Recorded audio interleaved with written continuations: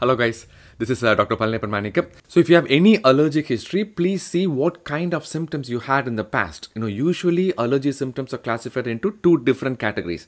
One is very mild symptoms. You could have like some redness, some shortness of breath, some palpitations, and usually it gets better within minutes.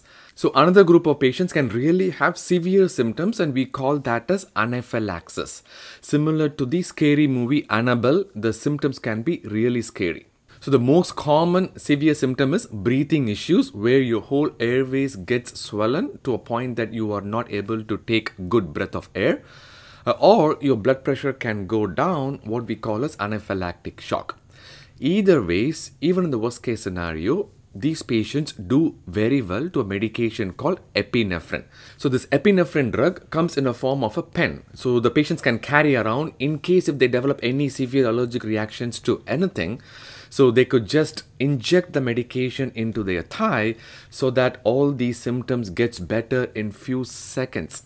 So what does this mean to you? Similar to the medication category, vaccines can also cause some allergic reactions, especially when we are giving to millions of patients.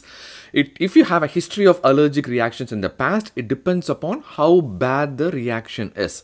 If it is very mild, like, as I said before, like some redness, some shortness of breath, if it gets better spontaneously in the past, you do not have to worry about this at all.